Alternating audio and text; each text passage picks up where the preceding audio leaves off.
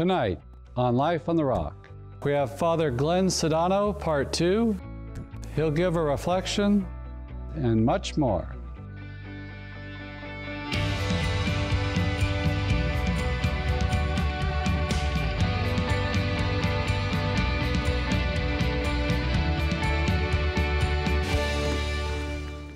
Tonight on Life on the Rock, we have Father Glen Sudano, Franciscan Friar of the Renewal, who's the director of the Holy Family Farm, which is a place for human formation and discernment for young men who are discerning marriage or family life or the priesthood. And a lot of times in this world today, we face a lot of distractions and challenges, but Father Sudano, he's going to help guide us, especially young men, to their calling. Yes, and this second part of a two-parter we're doing with Father Glen. Got a lot to say, a lot of great insights on human formation. So we're now going to a reflection with Father Glen. I'm sure all of our listeners and viewers of EWTN are well aware of the Eucharistic revival that is being encouraged by the bishops of the United States, and each one of us can participate. Many of us, of course, cannot be participating in a pilgrimage and walking with the Blessed Sacrament, or perhaps even going to the Eucharistic Congress ourselves, but each and every day we can do our part to bring that renewal and the revival to the Church. So maybe spending some time each day before the Blessed Sacrament, a little bit extra time before the Blessed Sacrament, and also encouraging other people to participate in Eucharistic adoration. Many people in the Church are not aware of the great treasure that we have waiting for us in our church, in the tabernacle, and in our Eucharistic Perpetual Adoration Chapel. So encourage other people to, and let them know what it's all about, and have them spend time before the Blessed Sacrament, taking that time each and every day to pray. So let us pray that the Eucharist not only will become understood and appreciated, but actually lived out in our lives, that we will become Eucharist, that we will give our body and we will give our blood for the salvation of others.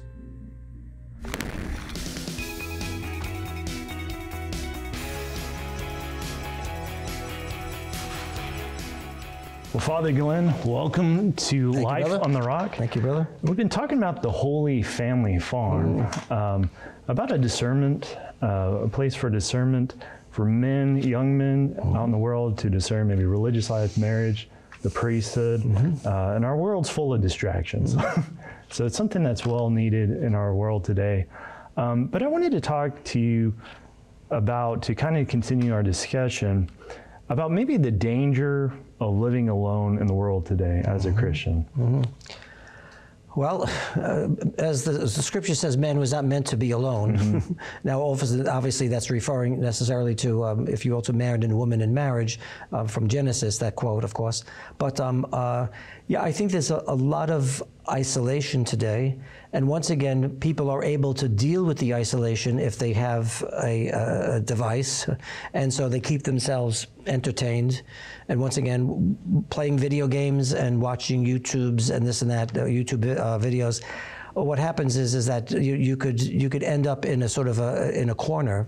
You could go down the drain, you know, just by being by yourself. And we all know that that's not healthy.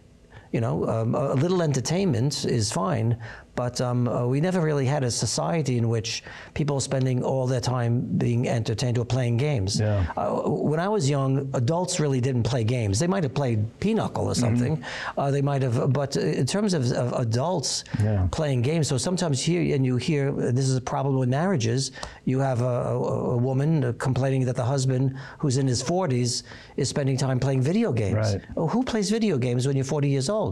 Right now, a lot of people. So this is the isolation. But once they get out of that, and this is when let's say they come to even to visit the farm, they just absorb just the playfulness and the joy and the conversation, and I think they almost forget that they don't have to be looking at the phone. And I think too, there's just certain home values that are lost today.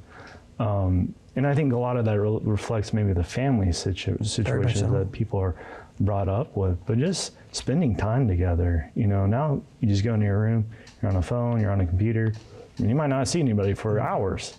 You know, the table also. Now, with the friars, the table is a very strong symbol in the friary, and it's almost symbolic of the altar. You know, it's gathering around.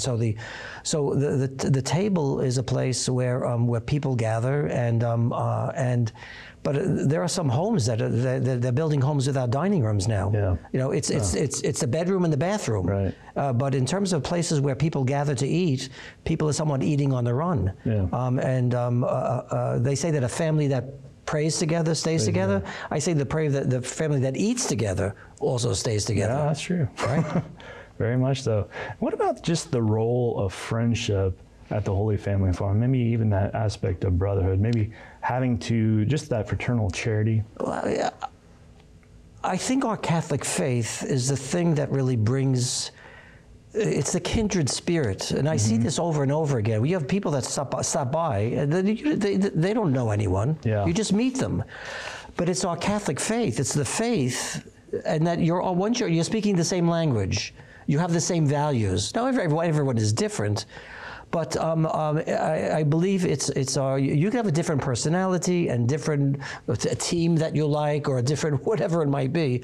But the faith is so foundational. So when you have the same faith, you're in this. You're once again, you're speaking the same language, and you feel comfortable with one another. Yeah. Is because that which is most important to me is most important to you. And I think that's something. I think you just said it, but there's been such a shift in values in the world today, you know, and how that gets even projected into religion and everything, of just how we even think and relate to others. So I think it's interesting, just the problems, or just the way people think in general nowadays, maybe compared to 50, 60, 70 years ago, it's so different. And I think just some of the problems that we see today, it's like prayer. People don't even think about prayer, but they'll gravitate to something like yoga. But in one sense, we are spiritual beings, and we're called to exercise, you know, spiritual duties that are ordered to God. But our culture today is just so blocked out God and religion and all things, many times, that are just holy and decent. I think that the experience of the farm is, in some sense, I want to say this in a good way, it's like going back a few generations. Not many generations, really. But just once again, just eating together. Who does that? Who doesn't spend all time sitting around the television? We don't have a television, right? So what did people do years ago? What did people do when they had a family farm? You know, they worked together, and they entertained one another, and this, that. Simple joys, and it seems that people are very, very attracted to it, and they find it refreshing, and actually it's bringing people back to good health. Yeah, and I think too, especially with young men, just that battle for purity, of just ordering our hearts to God in just the most pure way, because today we are so bombarded in our entertainment, in our fashion, and just what's normal. A lot of people just have this whatever attitude, but it's so self-destructive, and a lot of times we're brought up into that, and some people just, it's hard to discern maybe the right from the wrong in terms of just that navigation. But even having that sense of, or reclaiming purity and that battle to, I think, reclaim and dedicate our lives to God, is where I think a lot of times we do need to spend a lot of maybe formation towards. Quite frankly, a number of the men that either are there, or that have been there, or that are interested in coming, all of them admit they need some space from the internet, and because it's diminishing their peace, diminishing their purity, and they recognize, you know what, I have to get away. I have to distance myself from this. And while they are allowed to have a phone, and we use the internet, you know, correctly, you know, looking for various things for the farm and this and that, but it's not. We keep a guard on it, and we keep an eye on it. Hopefully, that the person, after spending the 6 months or spending the year there, they'll be less dependent on it. So, you know what? I don't feel I need to be scrolling hours on end. I don't need to do this. I don't have time for this. I have to live life. And I think there's a big lie today that says I have to have this or that in order to be happy. But in reality, a lot of times when you do disconnect yourself from social media or whatever, a lot of times you realize I'm way more happier without. Well, this is like our Franciscan poverty. You know, that less we have more of a space and a capacity for us for other things. You know, so once again, while the Holy Family Farm is not purely a CFR apostolate, it certainly has a stamp on it because of me being there, but also St. Francis is one of our patrons. So anyway, so the idea of living simply is very much a part of living there. Yeah. Well, we have to go to a break, but whenever we come back, let's get into some more of the discernment issues that young men face. Beautiful.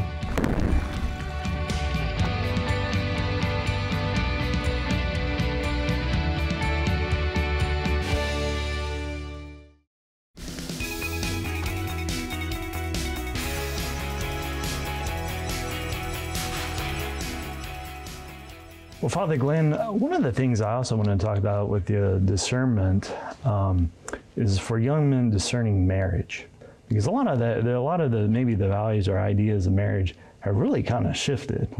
But maybe in a Catholic sense, what is marriage ordered towards? I think that today people are thinking of marriage as a friend. I want a friend, a lifelong friend. And it's much more than that. The idea of family has diminished. Yeah. So people today, they want to get, if they're getting married, if they're getting married, thing, right? If they're getting married to this individual. Why? Because we like one another and we enjoy one another's company.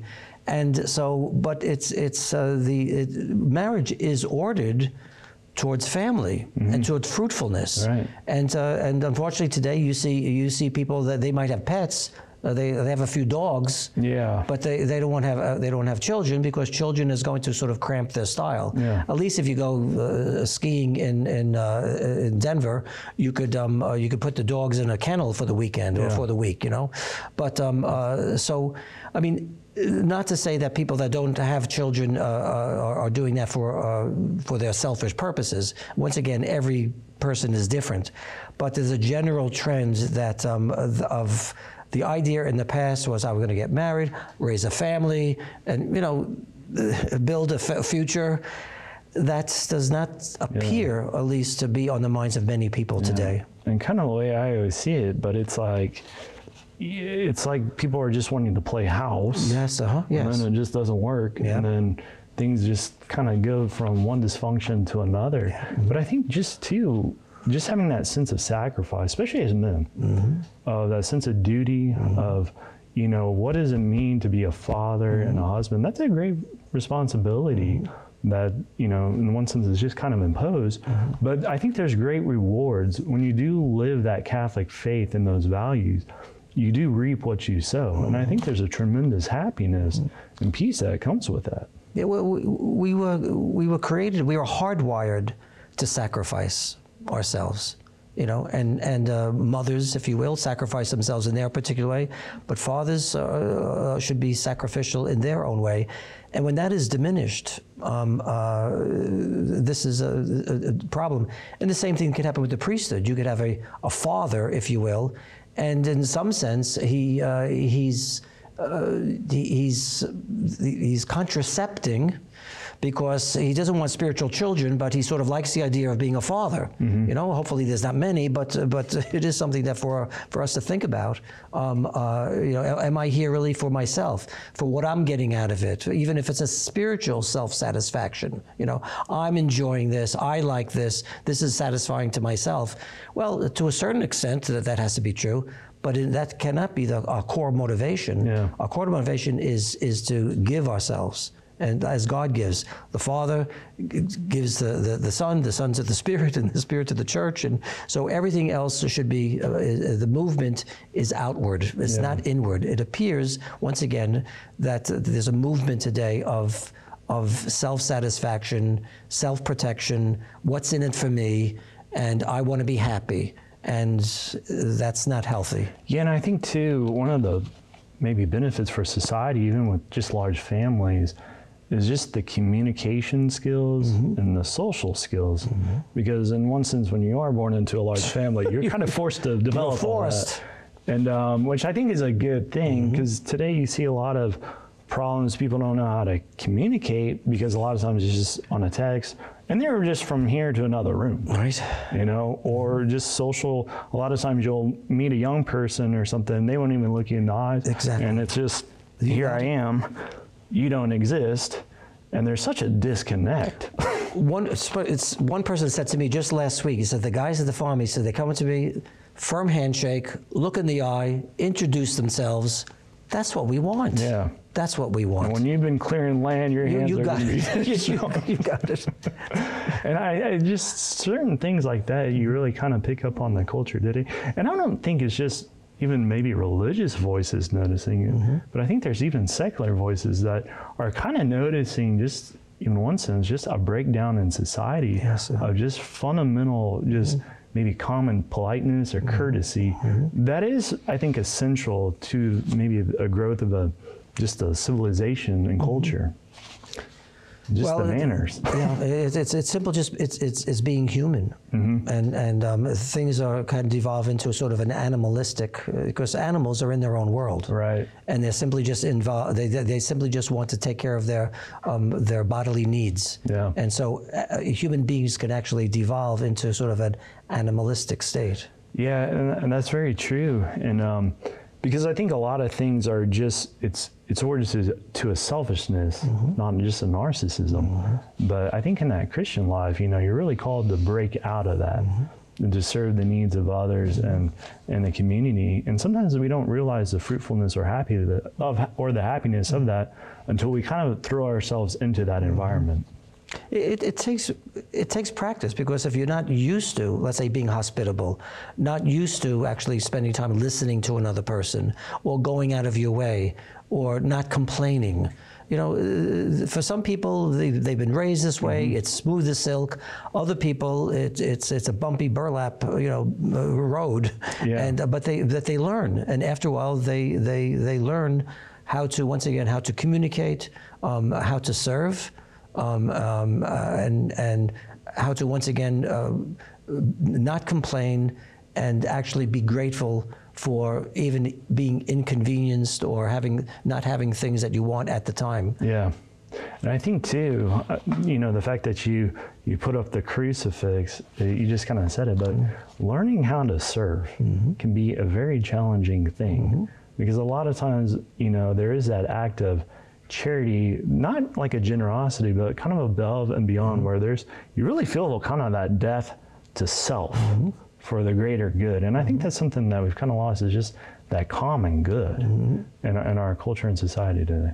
One of the phrases that we have at the farm, maybe coming from me from the pulpit, is suffer well.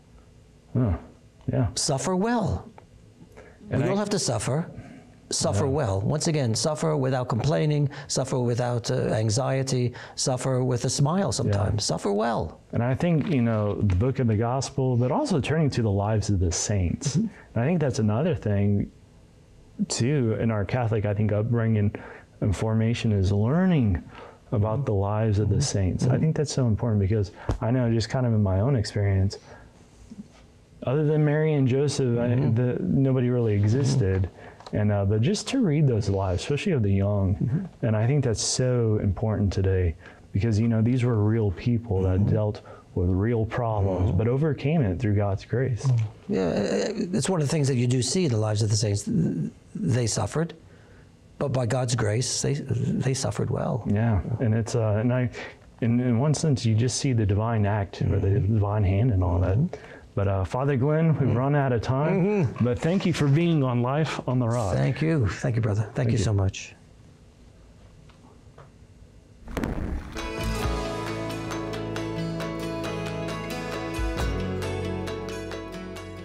Well, Father Mark, it's been a real joy to interview Father Glen, and the insight he's really brought to the table. And I think one of the things that actually struck me while we were talking was just his insight. It was very simple, but just to suffer well. It's not a popular message today, even maybe in the church to some extent, but just in that one sense, just kind of embracing a lot of just the hardships or difficulties that come with life. And we can never actually do that without the cross or without God's grace. But I think that's something to reclaim in our life. And sometimes we have to take a step back and to realize what we're kind of dealing with or what others are dealing with, you know, and really to put things into perspective and really into that fuller context of, you know, our relationship with God. Yeah, and I think that part of formation and into filling any vocation to persevere in the Christian life. Everyone's going to have sufferings, as he said, but to have that critical virtue of perseverance. And I think as Christians, we know this suffering has meaning, it has value. You know, Jesus has filled it with his presence in a mysterious way. We draw closer to the Lord in our crosses. So as Christians, we have strength of faith to help us, you know, and that perseverance, it just seems, it's like where all the virtues are learned, where all they're practiced. And, you know, we all know it's easier said than done. And we talk about it, you know, I preach about it with fear and trembling because you see the sufferings that people go through, and just sometimes they're so difficult. And there was something that Father Glen shared with me that I thought was actually something to reflect on. It's like, if God gave us just the knowledge to know of all things that were just going on within a mile of us, we'd either be barfing or throwing up or calling 911. Our lives would be kind of hectic. And there's a lot of truth to that God doesn't reveal everything immediately to us. But there is that, in one sense, that reliance of God's providence of, you know, he's the one in control. You know, he's the one that's overseeing everything. And it is that act of faith to really, you know, just surrender our will and say, I give it up to you, Lord. Yeah, and I think, focusing on the present moment, taking it one day at a time, being united with others. I think, you know, what he's teaching on the farm also is like a communal life, that we need others.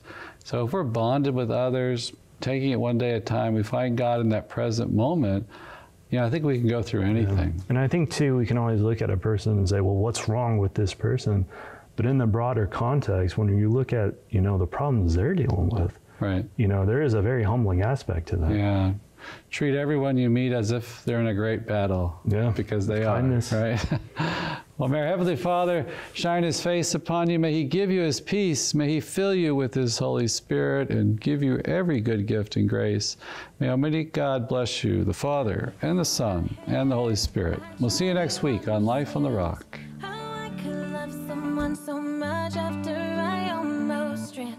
So I pray as I hold your little body. As I say, I will always be your mommy. As I stare in your eyes, I know I spy a master plan. The day I let you live's the moment that my